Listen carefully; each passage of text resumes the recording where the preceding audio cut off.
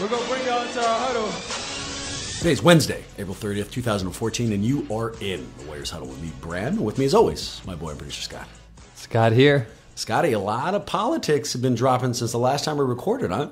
Yeah, there's a lot of basketball that was played too, but definitely the politics are overshadowing the basketball on this one. I'm just glad you gave me some love on my comment. I thought you were going to just completely undermine me and house it and just go right towards the basketball. So nicely handled on your side. You're absolutely right. The Warriors, in fact, are headed towards a huge Game 6 on Thursday. And I was right. There's been a lot of off-the-court issues as well. So you know we got big things to talk about. In the Warriors update, Nashville will go through all the storylines, all the things that have popped up in Games 3, 4, and 5. And we'll also cover all the unexpected but pretty damn important off-the-court issues that have also made their way to the nation's forefront since the last time we were under the mics. Now, quick show note before we get to any of that, Uber remains our lone sponsor. This thing is still my favorite app, man. If you download it to your phone, you don't feel like going through the drama to find a cab or the money to pay for it, press a button and a car will come to you.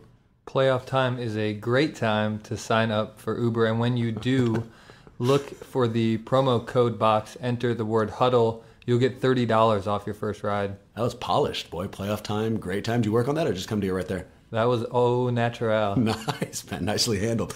Quick pass scores, current standings before we get into the Warriors update. A Game 3 Clipper win, 98-96. A game that ended on a pretty damn frustrating last-second miss by Steph Curry. A Game 4, 118-97 mollywhopping win by the Warriors, a game I had the pleasure of going to. And then a Game 5 loss, 103-113 just last night. Series now finds itself tied 3-2 Clippers in the league, but it returns to Oakland this Thursday, where the Warriors will have a chance to tie it up at 3 and send it off to a Game 7 on Saturday. Let's jump in, man, because there is so much stuff ahead of us. And why don't we start with the lead story that has been circulating its way, not just through our nation's media, apparently through everybody's. That's Donald Sterling's amazing racist ass for the maybe, two people out there who've lived under a rock and don't know what the hell happened. D. Sterling was apparently taped by his girlfriend, a girl who's 20 to 30,000 years younger than Donald Sterling is? You know, it came out today, actually, that the woman's lawyer said that it was a mutually agreed upon taping of that conversation. No. Yes, that is what her lawyer has said, that he knew he was being taped when he said that. That can't possibly And she be also true. came out and said that they were not having sexual relations. All right, well, breaking news for me. I kind of wish you had told me that before I had said this on the mic and not look stupid, but nicely played. As opposed to belaboring the obvious, I am sure a lot of us have read some of these quotes, but I'm also equally sure a lot of people haven't actually heard them coming out of his mouth. And there's something that's even more compelling about hearing this racist bastard drop these things, especially if he actually knew he was being taped. So without further ado, here are some of the choice cuts I pulled from it. Just for full clarity, this was a 9-minute interview. We're not going to play the full 9 minutes. And there's a 15-minute version out there. So this is an edit of the edit of the edit, right? So, take that in mind. But here's Donald. I'm not broadcasting anything. Taking pictures with minorities. Why? What's wrong with minorities? What's wrong with black people? Nothing. What's wrong with It's like Hispanics? talking to an enemy. People call you and tell you that I have black people on my Instagram, and it bothers you. Yeah, it bothers me a lot that you want to broadcast that you're associating with black people. You don't have to. You want me to have hate towards black people? I don't want you to hate. That's what people do. They turn things around. I want you to love them privately. In your whole life, every day you could be with them. Every single day of your life. But not in public? But why publicize it on the Instagram and why bring it to my games? Why bring the black people to the game? I'm sorry that you still have people around you that are full of racism and hate in their hearts. I'm sorry that you're still racist in your heart. I'm sorry that you live in a world that's still... How about your whole life? Every day, you could do whatever you want. You could sleep with them, you could bring them in, you could do whatever you want. The little I ask you is not to promote it on that and not to bring them to my games. I saw someone I admire Magic Johnson. Okay, good. I'm sorry. Okay. He's made a lot of changes for his community, for the world, for the people, for the minorities. He's helped a lot of people. Why are you forcing this down my throat? I'm finished talking to you. I have nothing more to say. And I took a picture with someone I admire. Good. And he happens to be black, and I'm sorry. I think it's nice that you admire him. I know him well, and he should be admired. And I'm just saying that it's too bad you can't admire him privately. And during your entire life, your whole life, admire him. Bring him here, feed him, him. I don't care. You can do anything. But don't put him on this event for the world has to see, so they have to call me. And don't bring him into my games, okay? Oh my God, man. What a piece of shit. Unbelievable. It's like you said, I mean, you read the quotes in the articles, and they're terrible. I mean, absolutely horrible. And then you listen to the quotes, the actual audio of it, and it is that much worse. It's really just disgusting. And it's the vocal inflections, and when he starts getting momentum, you know, like he'll slow down, and then you can tell something just fires him up. Oh, no, I have to tell you this. Which is why I am shocked to hear that they're suggesting that he knew that he was being taped. Now, a portion of me thinks it's a legal ploy because it's illegal to tape people without their knowledge, so it makes sense that her attorney... Right. So it makes sense that her attorney would come out here and kind of assert, no, he knew it, otherwise she's going to be facing legal charges. The other side to that coin, you listen to this. If this fool... I mean, say what you want about Donald. Terrible, terrible human being. But you don't make that type of money by being stupid. If he knew he was being taped... and he dropped these kind of filthy hate-mongering comments, what the hell is going on, man? How could that be? We'll go over the guy's past, but the fact that he's gotten away with this type of behavior and these type of comments for so long... That's interesting, yeah. Maybe he truly is one of these guys who is so at such a high power level that he thinks he can get away with anything. That's a very interesting take, sure. Sure, tape me. I don't care. I've said stuff before. He has said stuff under oath in a deposition before. Do you remember that movie, A Few Good Men? Yeah. And it's got the big line at the end, you can't handle the truth, and they get Jack Nicholson because his character thinks that he's so far above everything that he will tell you exactly how he feels, and too bad if you don't agree with it because I'm above the entire fray. What you're saying there could kind of match up with what the hell Donald did. And, before we get any further, let's talk about his past. Scott is 100% right. In fact, so right, we did a segment on how filthy racist this dude was back in January of last year. It was in the 7th episode that we ever recorded. And it was random as hell. We were playing the Clippers. I hated him so much, I wanted to talk about Donald Sterling. What that thing pointed out is as follows. In 2006, the United States Department of Justice accused him of not renting to Hispanics because, quote, he said that Hispanics smoke, drink, and just hang around the building, and that he didn't rent to African Americans because, as he put it, quote, black tenants smell and attract vermin. That wasn't the end of it, Scotty. Also, in 2009, he was sued by former NBA great and former GM of the Clippers, Elgin Baylor, for racial discrimination. Here's what Baylor accused Sterling of doing. Of telling Baylor that he wanted to fill his team with, quote, poor black boys from the South and a white head coach, that Sterling had a, quote, vision of a Southern plantation type structure, and that former players, Sam Cassell, Elton Brand, and Corey Maggette, had told him that Donald Sterling would bring women into the locker room after games and while the players were showering, and then he would make comments to those women like, quote, look at those beautiful black bodies. And that's not even to mention the fact that in the early 2000s, he had a sex harassment case brought against him, and under oath in a deposition, which you can't get more on the record than that. That's exactly right. He went on to say extremely sexist remarks and talked about really the horrible way he treated women. So this one of our listeners actually sent us an article written by Kareem Abdul-Jabbar about the Sterling situation. Props to Josh out in Chicago. Yeah. And it's a good read, but one of the things that Kareem says is we really need to be outraged at the fact that we weren't more outraged in the past. He's absolutely right. And some of that anger should be directed towards our boy D. Stern. I mean, he knew this stuff was there. In fact, one of the reasons I wanted to play the quotes is that it's different between reading this stuff, because a lot of people did, and hearing it. You know, like the big difference was that TMZ caught this stupid ass on tape. Now we're hearing this hate spewing out of his mouth, and it's getting all these guttural reactions. But we knew about this stuff. I mean, we absolutely did. This should have been acted on far earlier, but it is what it is. Now, there have been reactions since now. Some of them measured, some not so measured. Let's start with the class act of the NBA and the subject of some of Filthy Sterling's hatred, Magic Johnson. Here's what Magic had to say after hearing the quotes. You can't understand how hurt I was, and also I was hurt for all African Americans and all minorities, because when a man who owns a team in the NBA, and Donald Sterling has had issues in the past, so this is not the first time, and I've known Donald. One of the first men I met when I came to LA, Dr. Buss took me to his annual Malibu beach party. Actually, my first week in LA.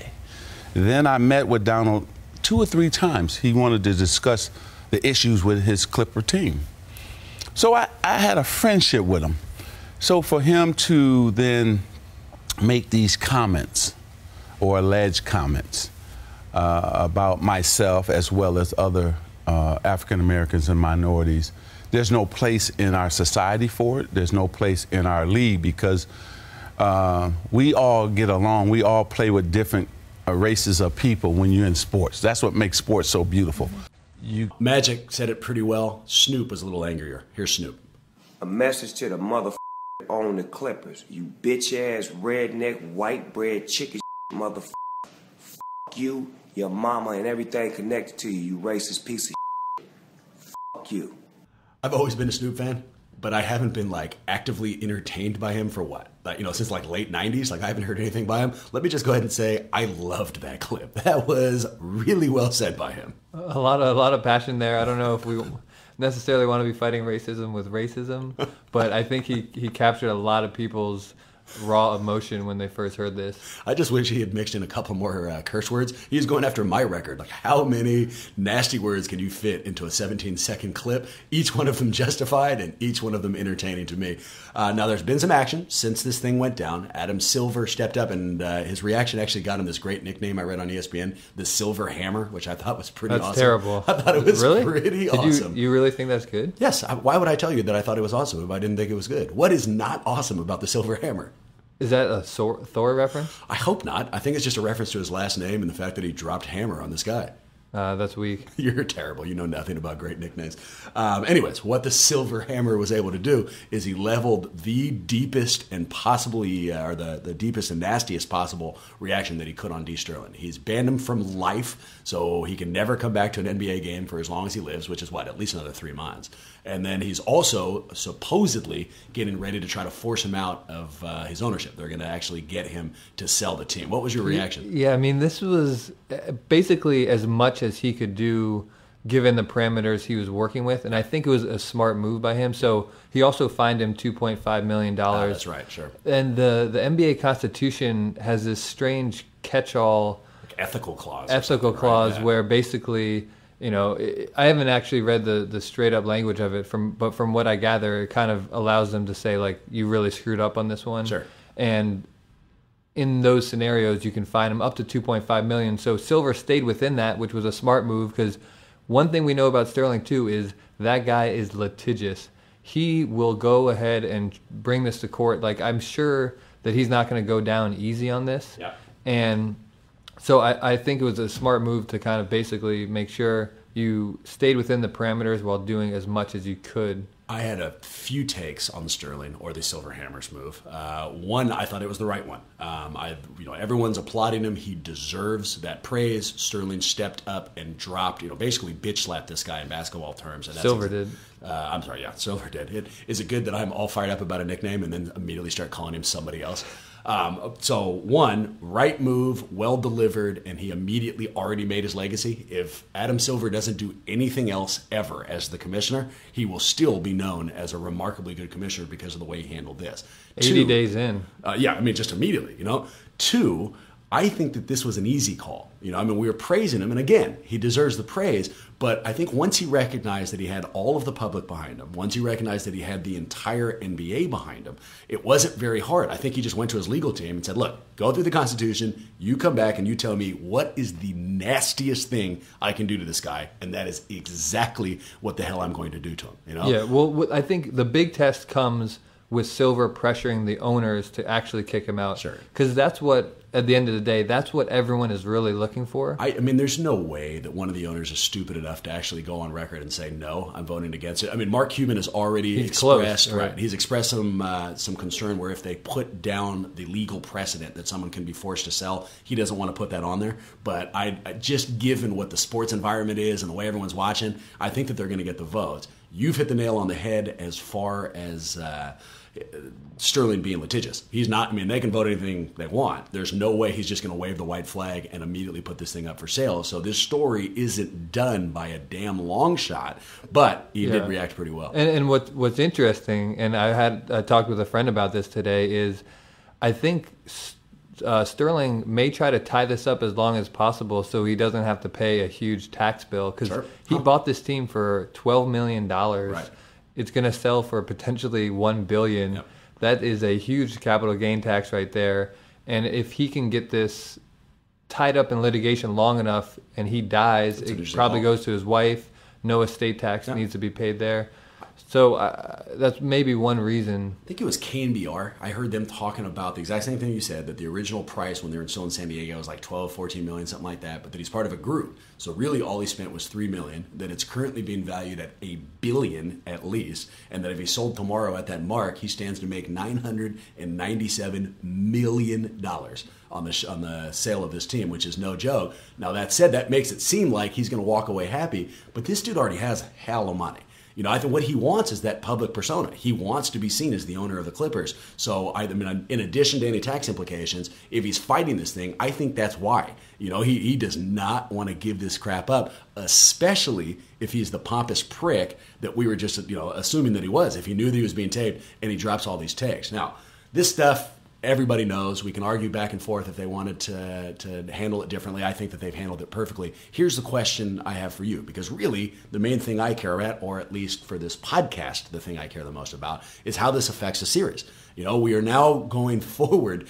What do you think? Does this Sterling thing still affect us? Did it affect us? What's its actual interaction with the series itself? That's a large question, and I think it can be broken down into a lot of smaller moments. The first one is how the players reacted, the coaches reacted, whether or not more of a protest should have been made. You had the Clippers in Game 4 turn their jerseys inside out, or their shooting shirts inside out. I thought that was super weak, and I thought that the players on both sides should have done a lot more. This was a huge teaching moment for the entire world how to react to racism. And it was just so much larger than basketball that the idea of turning your shirt inside out was so easy. Sure. I'm fairly certain that you didn't answer the question at all, but it was an awesome take, so let me chase down what you said, and then I'll answer my own goddamn question.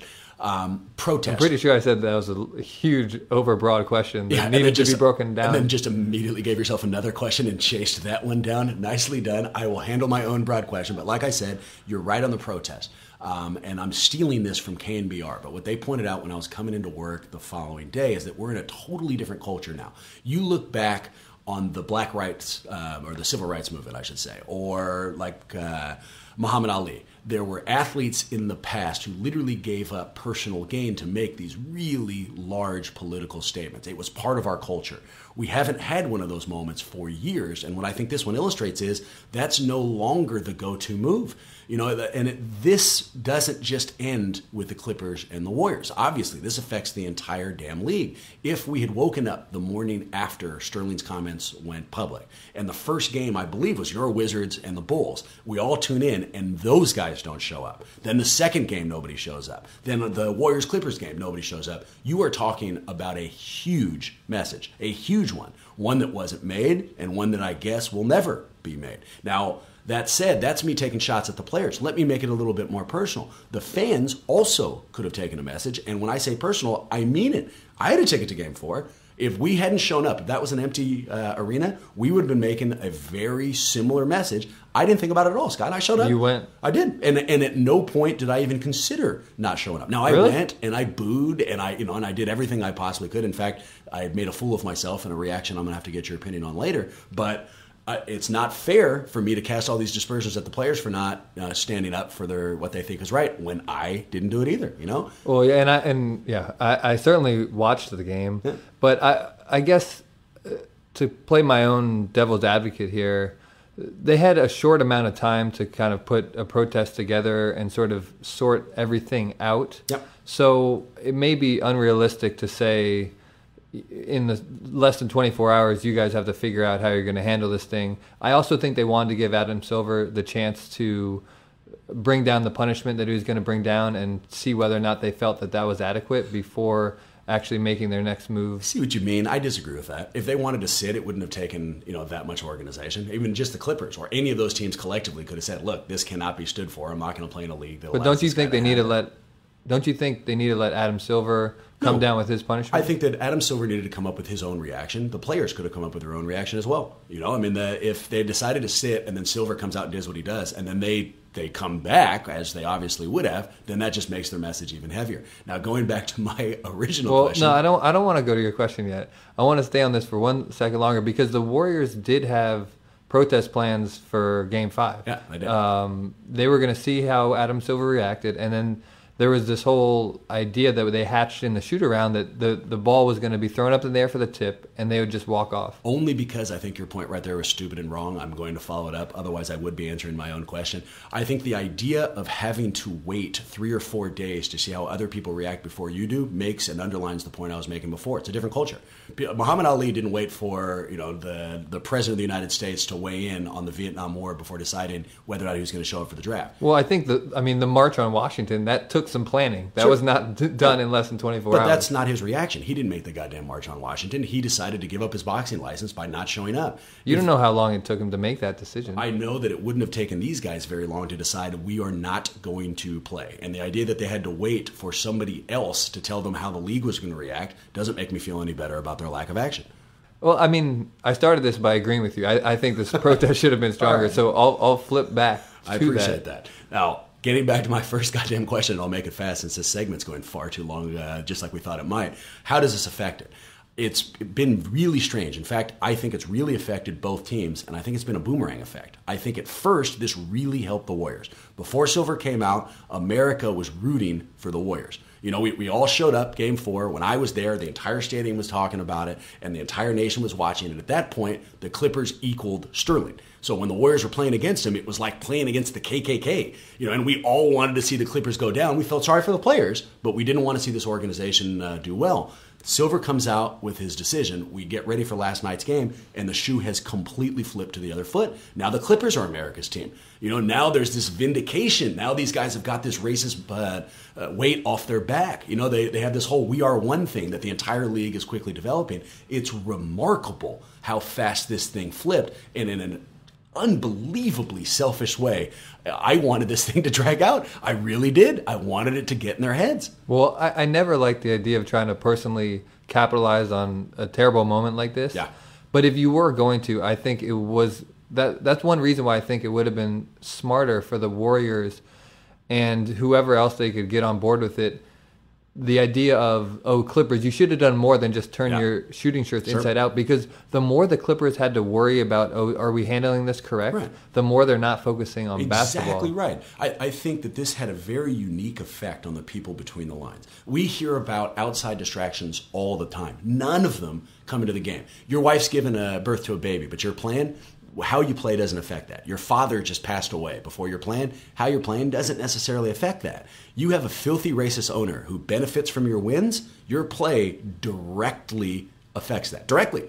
Every win they go on to, every shirt they sell through their play ends up with money in this KKK bastard's pocket. Yeah, and they knew it. And after the game last night, when they interviewed DeAndre, they talked to him about Game 4, and you could just see in his face and for what he said that they were demoralized. They didn't know what to do. They didn't know how to handle it. By the Game 5, they were in a much better position, and definitely the momentum had swung. But I don't, this is basketball. Once a ball's thrown up, we go back to X's and O's and guys executing. Yeah, no, that's fair. And, predicting how something like this affects someone's game is like predicting traffic. Like, there's so many stupid, small things that can affect where the ball goes and who's shooting well. And, it's impossible to kind of separate how they were playing from how they were thinking. But there's no way that this didn't at least play a role in that game 4. Now, as far as nasty reactions, let me run something by you. You tell me whether or not I went over the top. Like I told you, we went to game 4. I was all fired up to remind the players on the court that this drama was still happening because I wanted to use it to our mental advantage. Which I say you shouldn't be doing that. Okay, well then you'll definitely want to appreciate this. Blake gets to the free throw line. It gets loud, but kind of hushed. I get up and start a racist chant. Racist. And when I say start a racist chant, I mean it was only me and it lasted about 5 seconds. My wife, crazy embarrassed, pulls me by my shirt, brings me down into my seat and lectures me immediately, look, you can't do that. He's not the racist one. And I explain, I just want to get into his head and be ready. If this goes to the 4th quarter and it's close, I'm doing it again. Now, didn't get close. I didn't do it again. Off base? What's your always listen to your wife. Number 1. Number 2, she was completely right. That was totally off base, man. Blake Griffin is not racist. I mean, just to defend myself, home crowds, one of the... there were so many other things you could have chanted, man. One of the things a home crowd is tasked with doing is making it difficult and distracting these guys when they're at the free throw line. We do it in a lot of different ways. We make noise, we raise our hands, we use those noise makers that they give us, we go left and right. You've said that it should be complete silent, whatever, right? This was, of course I don't think he's racist. He didn't do anything. But I did think it was a way to distract him from making a free throw. It just turns out it was a fairly inappropriate way to distract him. And I don't think any of those distractions ever work. He made both free throws. Yeah. Other than staying completely silent, that's the only distraction. Here we go. I'm not going back down that. All right. Well, very interesting stuff, and I wish that I could somehow remind the Clippers that their success is still having some kind of advantage for Sterling, but I don't think I'll get that opportunity. All right, interesting statement, one I'm sure we've beaten into the ground, especially since anyone who's listening has probably already heard a million takes on it. But nonetheless, man, we had to drop ours. Here's the next concerning thing I need your opinion on, and this is only X's and O's.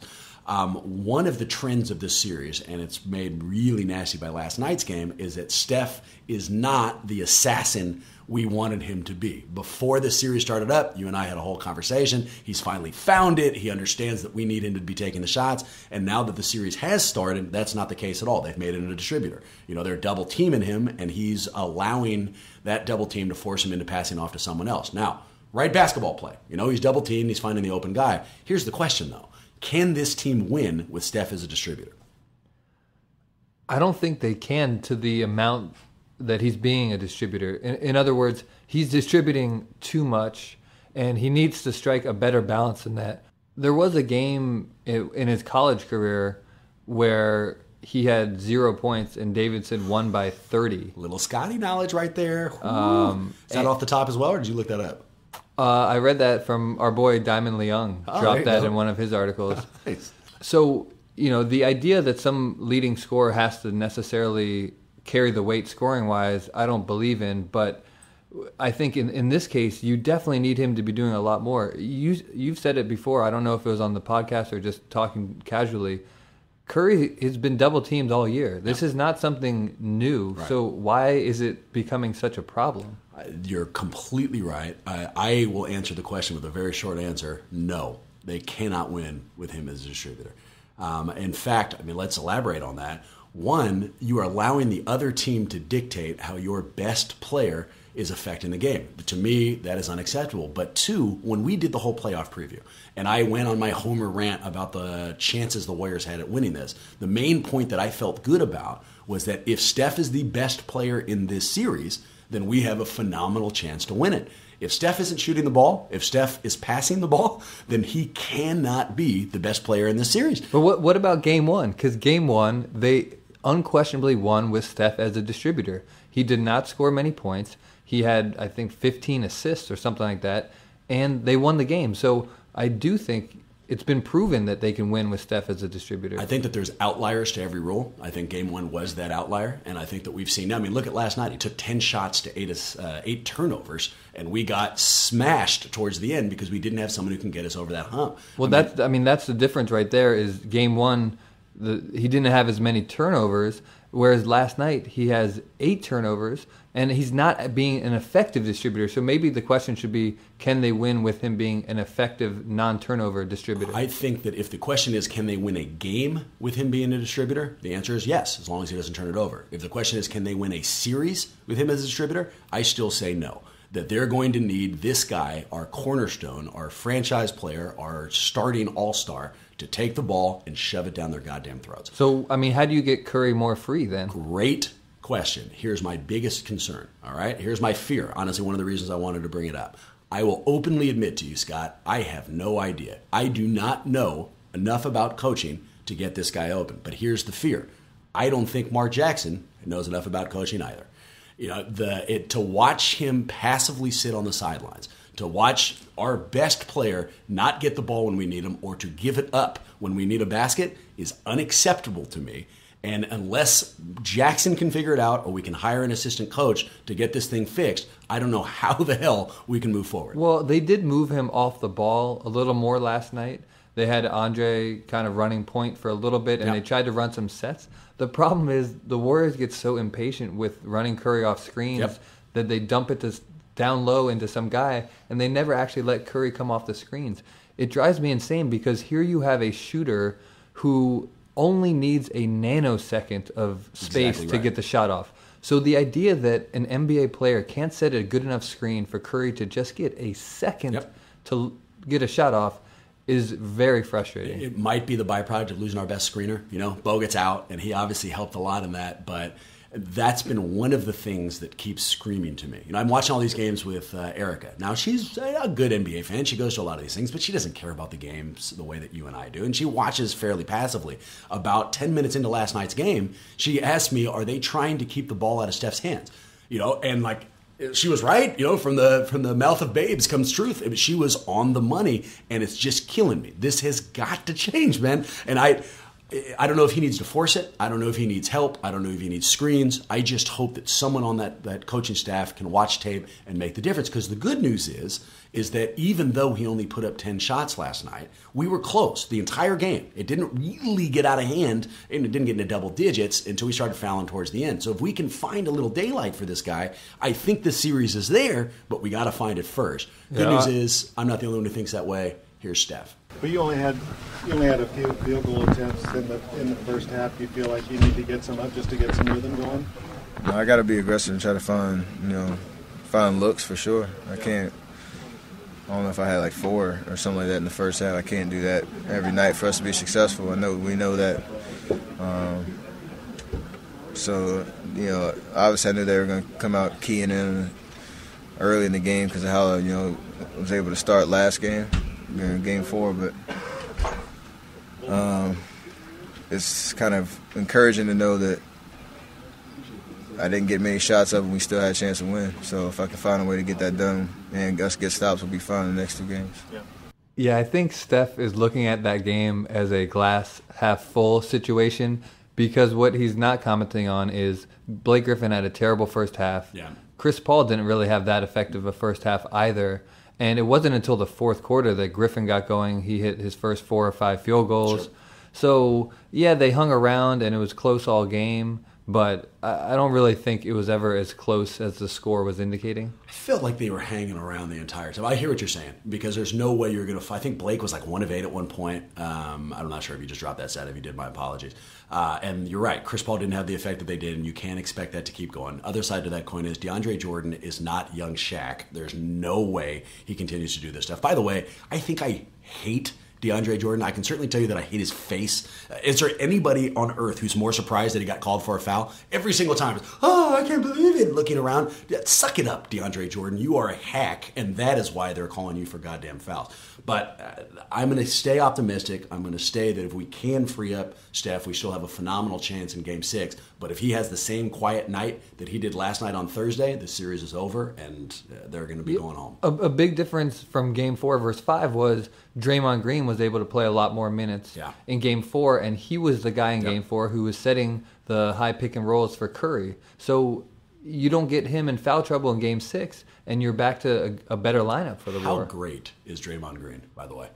He's great, except the refs seem to hate him with a passion I haven't seen since Bill Laimbeer. He has to figure out, we've said this so many times, Bogut's going to have to help him. He is a dirty player, which I love, but he's still openly dirty. We're still seeing that all over the place. We can't see that. He's got to learn how to do that on the under. But he seems like he's the only dude who understands playoff intensity. He's the only guy who understands if I'm going to foul, I am going to foul. He's the only guy who doesn't seem intimidated anyway, and he's the only guy who's continuously punishing Blake on the block. If you're going to score on me, fine, but you're going home with some bruises before that happens, Yeah, no, he's a great addition. They need him on the floor. He's got to start to do things more subtly, or just he had a couple stupid fouls where you just got to realize, look, I got to give this one up. I'm not going to foul him because it's more important that I stay in the game. Hell yes. All right, let me drop this thing to you just as long as I'm in Jackson. Let me include this. This is the end of game 3. We came real close to the game. They lost 98-96. Just to bring it back into your mind, the Warriors have the ball, 8 seconds left. They call a timeout. They're taking it from out of bounds. They ultimately give it to Steph. It's one-on-one against Chris Paul, and he misses the 3-point shot. 2 takes from me. 1, probably a foul. Probably. There's been a lot of replays of it. I won't jump down that if you'd like to. I'd love your thoughts on it. I'll just say I disagree. I don't think it was a foul. You didn't think so? I don't think you called that. You're not going to call a foul to dictate the game, so I think you're right. But the thing that pissed me off is that basically at that point they'd played 12 quarters. Another 8 seconds, they played 12 quarters together. The one thing that's been consistent over those 12 quarters is that Steph Curry cannot beat Chris Paul one-on-one. We just know that. Right. We've known that so many times. Apparently, the play that Jackson called was, let's get the ball in Curry's hands, and you beat him one-on-one. Terrible play call. Terrible, man. It's terrible. I love Jackson. I want to keep him. I think he's a motivator, and I think he can speak to players in a way that no other coach can. But without an X and O's guy, this is not going to work. He needs an assistant coach, which is the perfect bridge towards this next story, man. You've been following this Erman thing? I have, and boy, what a great time for Erman to release this story. Yeah, okay. So just gets buried in the coverage of Sterling. On Brilliant. purpose, you think? Why do they do it that way? Yeah, absolutely. Yeah. Absolutely. It's media management, man. It's perfect. It's the same reason why, if you have a bad story about yourself, you release it Friday afternoon. And hope that it gets buried in whatever the hell comes. Reporters are taking off. You have the weekend here. No one's reading the news the way they do during the week. Well, here's the story. We knew that a few weeks back, Erman got fired, and they said that he got fired for violating a team rule, and he would have been fired from any team. But you and I guessed, what the hell are they talking about? Did he come to work naked? How could he have violated the rule? Turns out, here's how he violated the rule. Erman was allegedly concerned that the other coaches were talking to the players about him behind his back, so he started taping things. More specifically, he started taping everything. He taped every conversation he had, and when he wasn't in the room, he left his phone behind and then taped those conversations. Now, that story on its own, bud, is super weirdo, but this is coming from an ESPN article written by Zach Lowe over on Grantland. He added a couple of interesting details, and I'm just going to read it so that I can't be accused of flaming any of these allegations. One, that the tension with Erman got weird. Mid-season, the team moved Erman's parking spot to a less convenient place, likely at the behest of Jackson or one of Jackson's allies on the staff, per multiple sources familiar with the matter. So they moved this fool's parking spot hella far out, and then 2, not having to do with Erman, but certainly having to do with Jackson, quote, in addition, Jackson has asked that Jerry West, a high-level advisor in Golden State, not attend most practices and team activities, sources say. What the hell is going on, man? They won't let Jerry West come to the practices? He's moving fools' parking spots away? I don't understand. That is not the leader that I thought Mark Jackson was. That is not the type of atmosphere you want to be promoting with your team. Right. You're turning guys who, I imagine that Erman has gotten this far, that he's pretty good at what he does. D-League champion. And now all of a sudden, you're turning this dude into some paranoid freak-out guy who needs to start tape recording conversations. I'm not entirely sure this was all just paranoia, though. And I turn to you for your theory on this, because I think he was probably reporting back to Lacob. Yeah, I think he was recording this for Lacob and to try to kind of show what an idiot Mark Jackson is. I think that there's a really good chance of that. Here is why I agree with you. So since this guy got fired, he's ended up in Boston. Now, we got to say that before he came over to the Warriors, he did in fact work in Boston. So Erman has his own history with him. But you also know that Lacob has a very deep history with Boston. He was one of the owners there before he bought interest here. If in fact, we're right, that Lacob was looking for a reason to fire Jackson, that he turned to Erman and asked him to record these things. And then when they caught Erman said, "Oh, no, it was me. I thought that they were just talking behind my back." It would make sense that Lacob would make a few calls and this guy ends up in Boston. Now, I love that theory. Here's another very interesting theory for all those conspiracy theorists out there. Oh, I'm excited to hear this. The same article that mentioned the woman who taped Sterling and said that it was an agreed-upon taping. Yeah. It also mentions that she did not leak the tape. She had no idea how it got out there. In fact, a third person is alleged to have been in the room. Could that have been Erman? Did Erman tape this? God, I hope so. Is he the leaker? It turns out that they moved his parking spot actually all the way to Los Angeles, and he just happened to be taping conversations at Staples. Why is this coming out at the same time? Why is it coming out? Here it is. Never know. No, they found Erman's phone. It had the Sterling tapes, and it had the locker room tapes. TMZ was like, yes! Like it all came together for them. I did want to follow up on something that you were saying before, and actually it really dovetails into what the hell we were saying about Mark Jackson. This idea that there's this weird culture of insecurity in Golden State right now.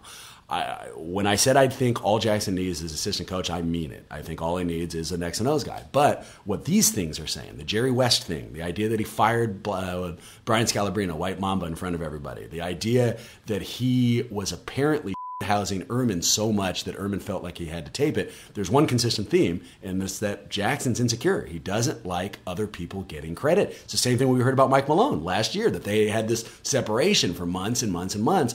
If that's true, if this guy isn't secure enough to take someone else's advice, then his upside is capped. It's done. He will never get those X's and O's. That's not acceptable, man. Just like we were saying, for all the things that's brought it up to here. So we've got to see that in him. I mean, if you're an assistant coach and they come to you during the offseason, Lacob's like, look, we're one step away. I'm going to give you all the players you want. You got this great environment. We're building a brand new stadium. You're going to come in and help us move to the championship. How the hell do you look at this last year with fools getting fired left and right and think to themselves, oh, I want to be a part of that? You know, there's no way. Yeah, no, I think it's a great point. I think that years down the road, once players get removed from the close proximity in time that we are now, and you interview them about this season, I think there's going to be a lot more said about the fact that there was dissension in the ranks and that the team wasn't quite as cohesive as they needed to be to get these playoff victories. Who's the Wizards coach right now? Randy Whitman. Would you prefer Jackson? No. Why? No. Because of what we're saying? I mean, Randy Whitman, although not a great track record, that's what I was thinking. He's not, because he gets a lot of he gets on left and right, and they didn't get a 50-win season. Yeah, but now they're in the second round of the playoffs. Yeah.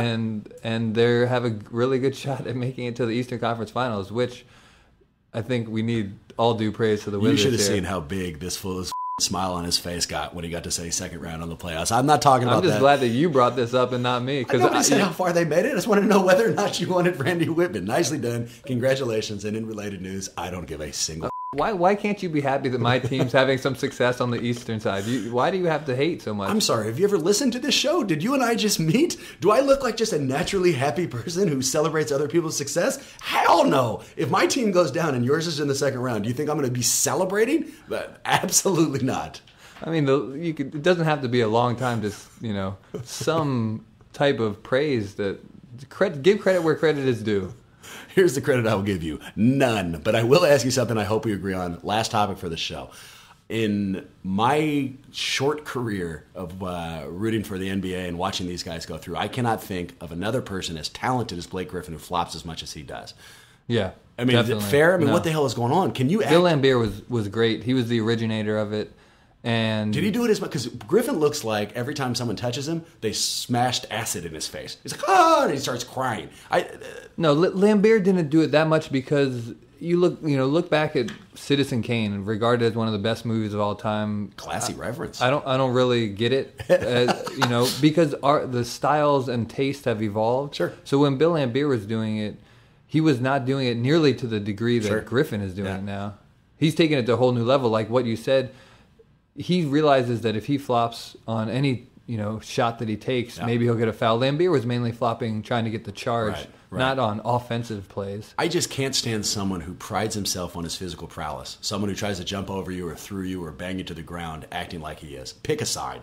You know, you want to be physical, be physical. You want to be slight, be slight. But don't be physical and then bitch when people are physical back. It can't be like that. All right, we play on Thursday. You sticking with your prediction? Warriors going down in 6? Yeah, I think I'm going to be spot on again. I mean, obviously, I don't know why you use the phrase again. I don't remember the first time you were spot on. I obviously got to stick with mine, Warriors in 7, but it's going to be one hell of an uphill battle if Steph only takes 10 shots. All right, huge fun, you guys. Thank you so much for kicking it. Before we let you out here, we have kind of a special quote in an effort to toot our own horn, so to speak. Here is Scott and I talking about Donald Sterling way back in episode 7. Again, this was in January of 2013. Mickey Aronson, the owner of the Heat, was fined $500,000 for telling somebody on Twitter that they had the wrong owner to criticize about the lockout during the 2011 lockout. Jesus Christ. Again, here's the Sterling quote. He didn't rent to Hispanics because, quote, Hispanics smoke, drink, and just hang around the building. He didn't rent to African Americans because black tenants smell and attract vermin. How is that not way worse than that Twitter take? It is way worse, and what makes me so angry is not just Stern, but you haven't seen the NBA Players Association step on this. You haven't seen any NBA players themselves. No coaches. Not even the media has stepped up to the plate to say, what the hell is going on here? I feel like if we took the letters in Donald Sterling's name and rearranged them, we could secretly spell out David Duke. This guy is shady as hell, should be held accountable for his filthy racist actions, or the alleged filthy racist actions, and I think that it's kind of embarrassing. The fact that Sterling's been around this long and has had no repercussions from this, it's really disappointing. It's ridiculous, and I want all of our listeners to remember this. Every single time we see the Clippers being praised for how good they are this year, every time Mark Schein puts them at number 1 on his list, every time we hear how they are now legitimate title contenders, I want you to remember that the person behind all that ridiculous success is an apparent and alleged filthy racist bastard. All right, please remember that if you'd like to follow us on Twitter, we are at Warriors Huddle. Our email account is warriorshuddle@gmail.com. The website is warriorsworld.net, and we are on a ton of on a ton of podcasting services, including iTunes. And honestly, we'd so much appreciate it if you wouldn't mind going on there, subscribe to us, drop a rating. It would really help us out. Until next week, go Warriors, and we'll see you soon.